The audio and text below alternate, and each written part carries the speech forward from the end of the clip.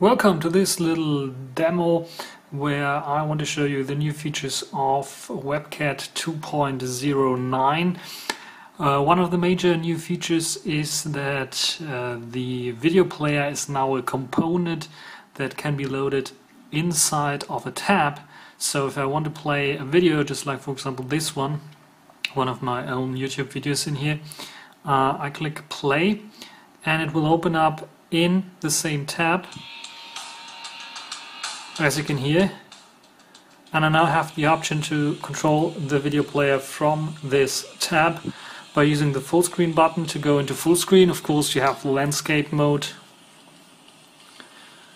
and you have the options to go out of full screen, go into another tab, browse the web, even play another video, just like for example here, Big Buck Bunny, for example, and you can switch then between those two tabs, which is really nice. If you want to change the quality of the video, you can long press the play button.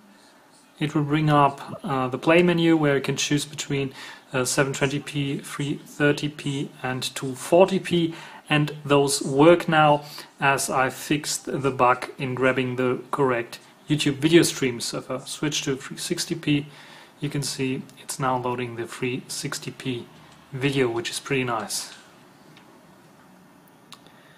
So this is one of the major new features in Webcat 2.0.9. You can of course close by pressing the X and you're back to where you were before.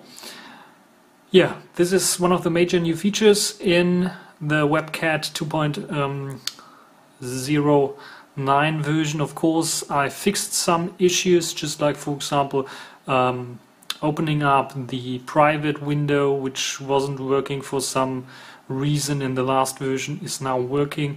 So you can open up a new private instance of Webcat, which is working. If you want to open up a link in a new window or a bookmark in a new window, for example, you can do so. This was fixed as well. And some other fixes got into this little version. I hope you enjoyed this little demonstration video, and thanks for watching.